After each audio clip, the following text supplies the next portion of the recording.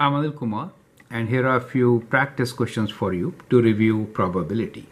The question here is, a fair die is rolled 3 times.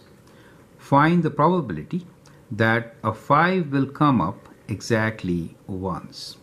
You can pause the video, answer the question, and then look into my suggestion. Well, what we are trying to say is that 3 times the die is rolled. Find the probability that 5 will come up exactly once. Well, you can do this example with tree diagram also. So some of you can actually draw a tree diagram and answer the question. So I'm adopting counting principles to find the solution of this particular question. Now when we say find the probability that 5 will come up exactly once, that means 5 will definitely come. It could come in the position first, second, or third, right? So we'll consider 3 options. So we have 3 options. It could come either in the first position, or in the second position, or in the third position, right? So that is the probability.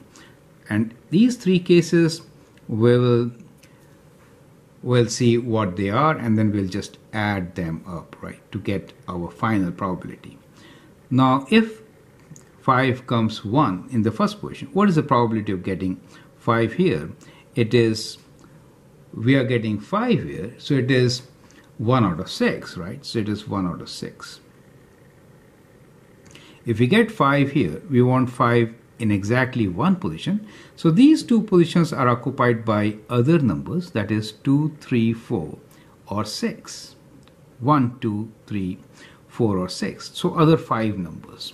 So the probability of getting those numbers will be 5 out of 6 or 5 out of 6, right?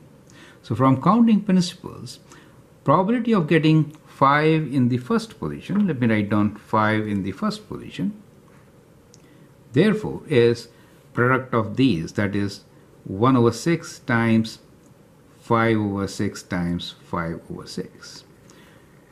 Now in the second case, 5 could come in the second die, and here it could come in the third die. So the probability will be, here we could get any other number, so it will be 5 over 6 times, there's only 1 out of 6 to get us 5, and 5 numbers could fill up that space. Similarly here, it will be 5 over 6 times 5 over 6 times 1 over 6, right? So it is kind of same thing 3 times, right? Times 3. So that becomes the probability for getting 1 5. So 5, just 5 in 3 dice. So if you calculate this, let's calculate.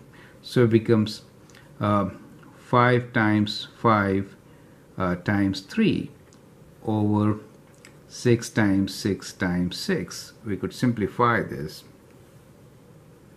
It goes 2 times.